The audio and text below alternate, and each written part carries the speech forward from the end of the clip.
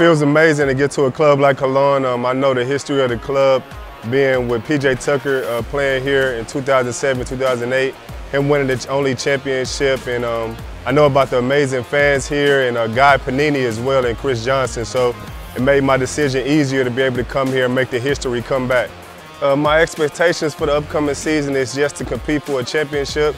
I know that the last championship that they had overall in Winners League was in 2007, 2008, with P.J. Tucker being the only one with Winners League, and I'm really excited to try to compete to try to get that, as well as in Champions League try to do something special as well as they did last season.